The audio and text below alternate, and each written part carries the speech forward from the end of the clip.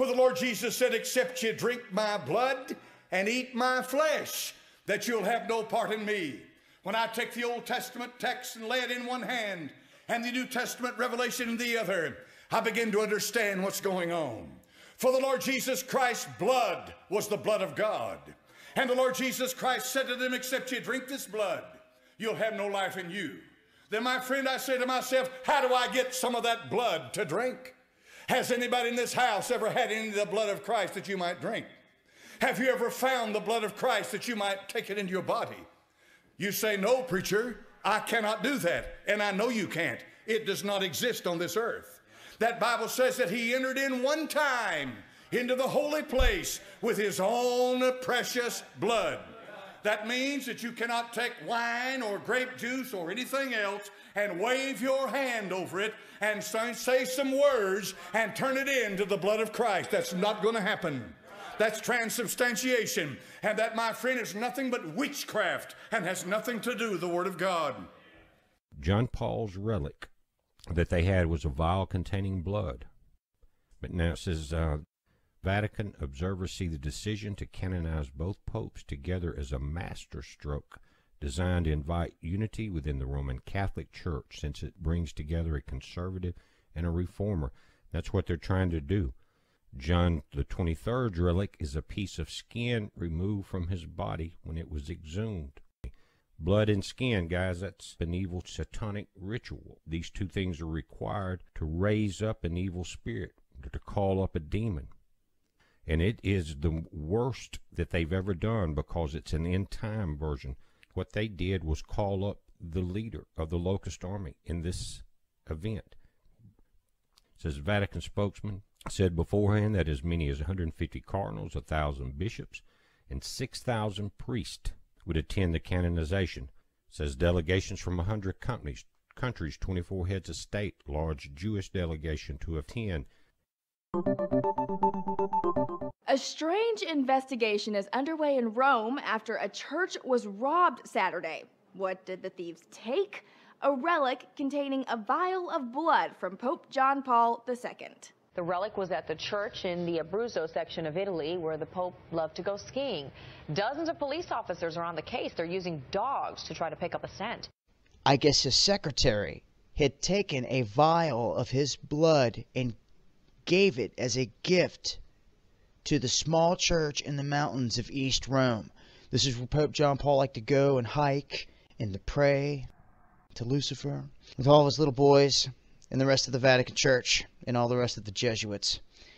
They took this blood, they put it in a small glass vial that was enshrined in a gold crucifix. According to NBC, police believe the theft was probably commissioned because the only thing stolen was the one relic, with several other valuables left behind. So why steal his blood?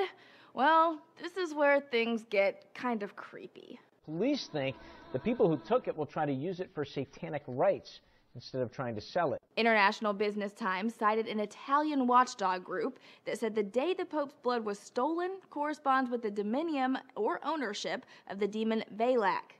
Another theory, International Holocaust Remembrance Day, is January 27th, and the Times says for some, this marks the beginning of rituals in preparation for Satan's birthday, February 1st.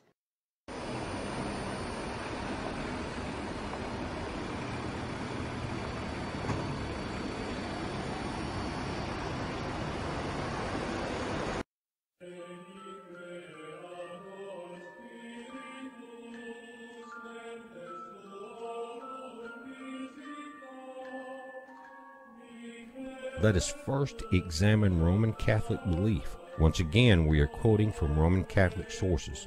The first source to be quoted is from St. Thomas, reprinted in the Catholic book Faith of Millions by John O'Brien. He says, the power of consecrating, the supreme power of the priestly office, is the power of consecrating. No act is greater, says St. Thomas, than the consecration of the body of Christ. In this essential phase of the sacred ministry, the power of the priest is not surpassed by that of the bishop, the archbishop, the cardinal, or the pope. Indeed, it is equal to that of Jesus Christ. For in this role the priest speaks with the voice and the authority of God himself. When the priest pronounces the tremendous words of consecration, he reaches up into the heavens, brings Christ down from his throne, and places him upon an altar to be offered up again as the victim for the sins of man. The belief is identical to standard witchcraft. Now pay attention. The only significant difference is that the witch has to very carefully bring the demon into the dimension, because the demon is going to materialize cursing, spitting, and fighting, whereas Jesus is pictured as coming into a realm in a loving manner. Guys, it has nothing to do with Jesus, and they're even lying as they're teaching the priest this. It has nothing to do with calling Jesus. It goes on to say that it is a power greater than that of monarchs, of emperors. It is greater than that of saints and angels, greater than that of seraphim and cherubim. It says the priests bring Christ down from heaven and renders him present on our altar as the eternal victim. Are you listening? For the sins of man, not once but 1,000 times.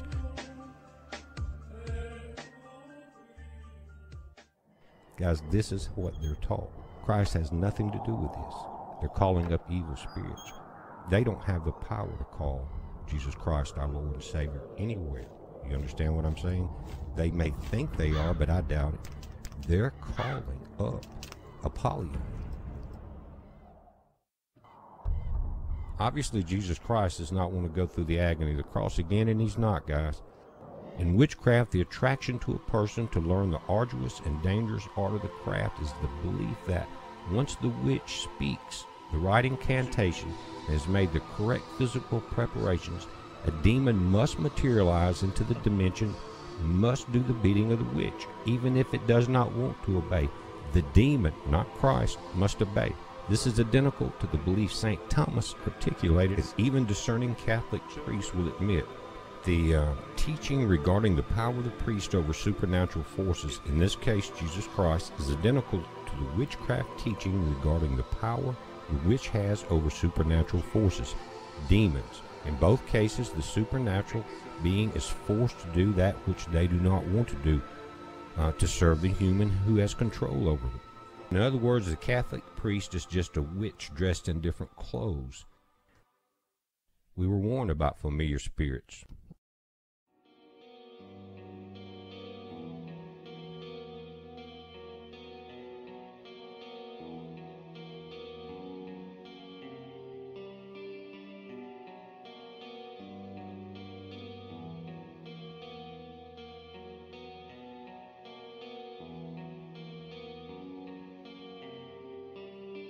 This is Google Maps. We're looking down on the Vatican.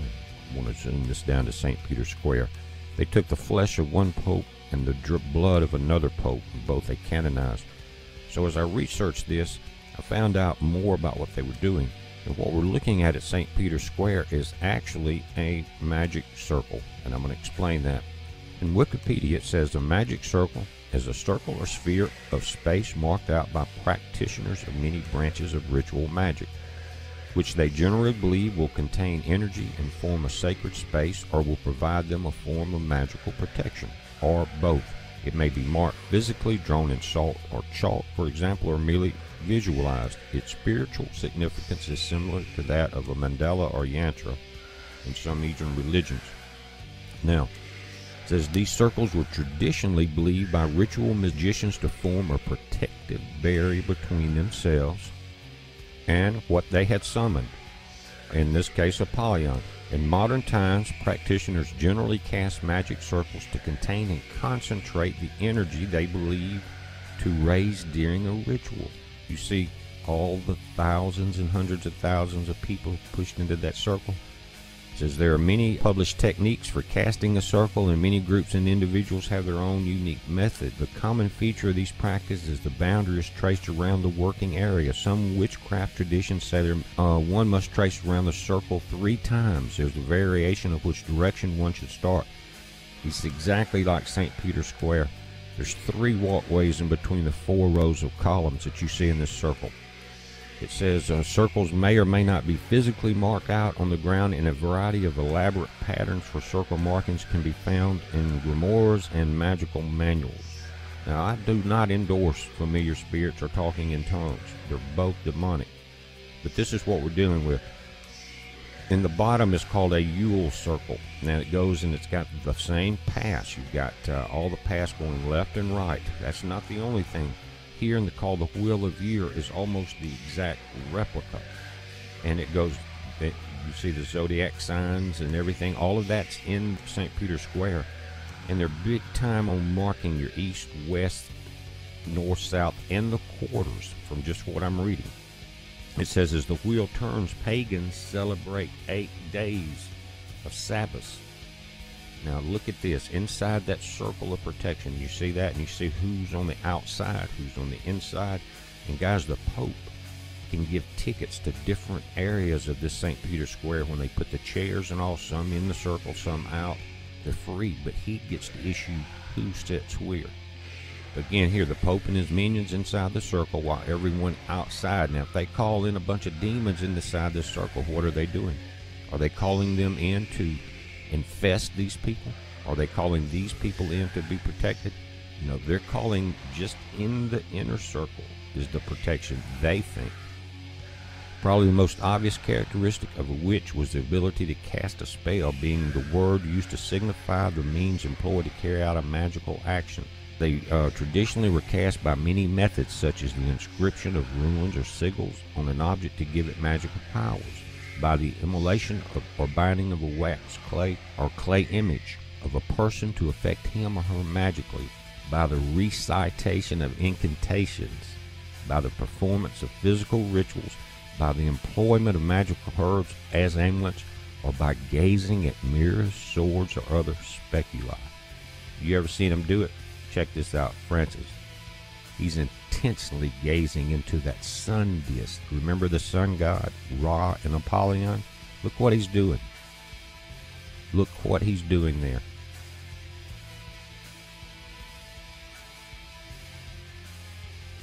Now listen, the 4 cardinal directions are often prominently marked, such as with 4 candles in ceremonial magic traditions.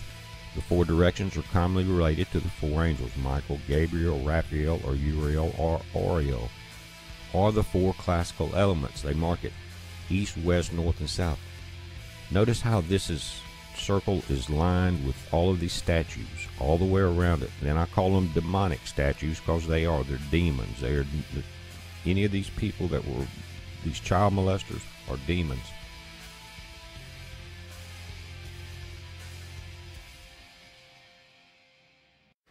Guys, this is an old German painting. It shows a priest in the circle, the angels on the outside with the protection of the innocent. Now, notice the circle is gone in this image. The wall is cracked behind it, untempered mortar by lying preachers, and the demons come in. Bottom panel, all hell breaks loose. They were talking about this back then. It was a warning.